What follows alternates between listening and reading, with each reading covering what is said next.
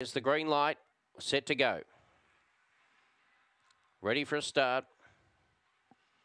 Racing. Misty Blue a fraction slow to begin. Can You Jive got a very good start and landed 3 or 4 in front early. Can You Jive has got some great pace and leads by about 7 or 8 now. Misty Blue up to second. Then came Vista Argon in between those Raven Owen. Well back there was Set to Sizzle, and the last couple Zipping Caruso and Where To next.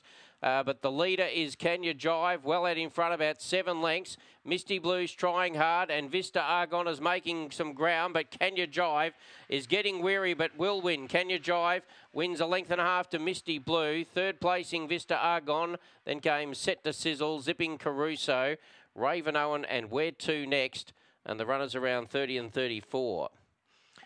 Well, first and second splits will be very good there. Did get a bit weary in the straight, but still has run good overall time. Number 5, Can You Jive by Aston Rupee Barley's Sunset for Dylan Sharp and E. Burrett.